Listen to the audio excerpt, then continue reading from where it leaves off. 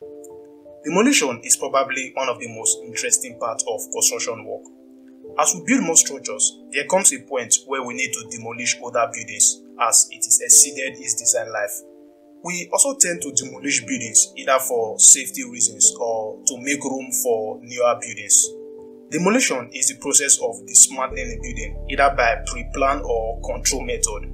It usually involves highly trained experts working with debris, weather conditions, materials, mass, and physics. Because we keep building, we are now entering a new world where skyscrapers and other huge buildings are becoming redundant and they need significant renovation or replacement. And this process is called unbuilding, or we can also call it deconstruction. So, let's first of all take a look at the pre-demolition process of a building. Before a demolition is executed, the expert must consider several different factors. And a demolition process is customized for each project and they typically involve the following steps. In this step, the experts examine the different characteristics of a building, such as the materials used, the building usage, the method of construction, the condition of the building, the drainage condition, the traffic conditions, the building code, and neighboring communities. And proper studies of these parameters will help to dictate the best demolition method. In this step, specialized personnel is called upon in order to remove dangerous materials from the building before the demolition takes place. And these hazardous materials will include asbestos minerals, they include radioactive substances, flammable materials, and petroleum contamination. In demolition plan, the experts craft a detailed plan illustrating what will be involved in the demolition, how it will be carried out, the equipment which are going to be used, and how much debris will need to be cleaned up.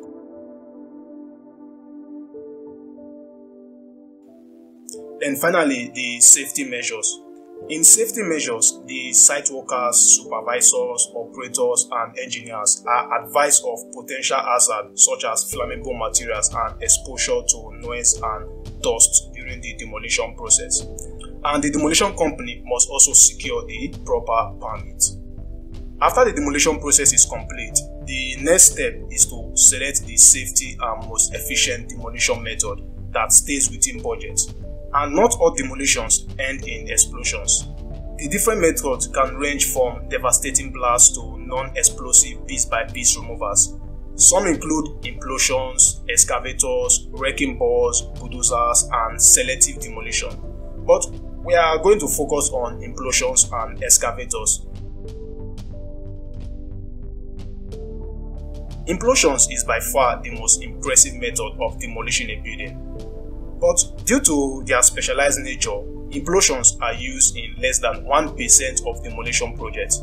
Basically, implosions is the process of using explosive to knock at a building main support, which cause the building to collapse from the inside out. Buildings can be exploded in one of two ways.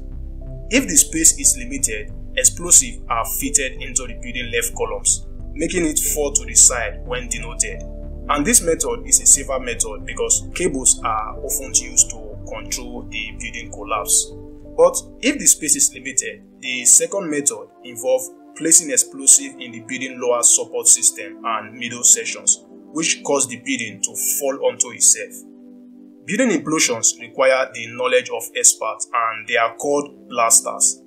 And this implosion is often used to demolish large structures in urban areas. And a successful implosion will require the following steps.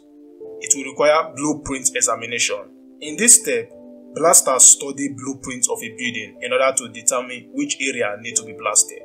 Secondly, we have site preparation. In this step, crews prepare a site by taking out the non-load bearing walls. They take out the weakness support columns and also the wrapping columns with fencing in order to have a successful demolition and also with less flying debris. Then thirdly, determine explosive. In this step, blasters select an explosive based on the building materials and they use dynamite which releases shock wave and are best used to demolish concrete columns. The fourth step is load explosive. In this step, the explosives are bored into columns, generally in support columns and a few upper stories in order to make it easier to break the building into smaller pieces. And finally, time detonation. In this step, blasters first build up an electric charge. When the current is sent through the wire, it heats up and ignites the flammable substance, setting off the main explosive. Therefore, blasters can time their detonations by setting slow burning materials in order to delay the explosions.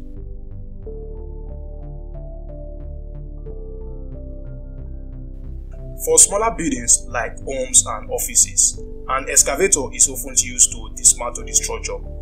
But buildings with over 60 feet tall, as well as those made of masonry, concrete, and steel, would require a more heavy-duty machine like a high-reach excavator.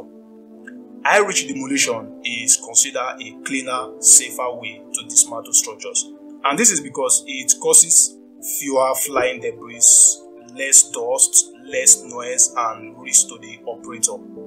Also, reduced noise pollution from high-reach demolition help protect the safety of the surrounding communities. The building itself is demolished mainly from the attachment affixed to the excavator.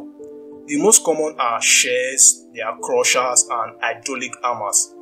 The two equipped arm pulls down and break the structure from the top to bottom.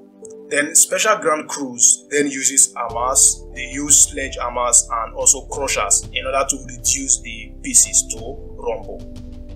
So these are building demolitions and some of the techniques which are used to demolish high-rise buildings. What do you think about this demolition technique? Let us know in the comment section below, and before you leave, please do not forget to subscribe to the channel Tutorial for more civil engineering construction videos like this. And with that being said, you all have a good and a wonderful day. God bless you all. Bye bye.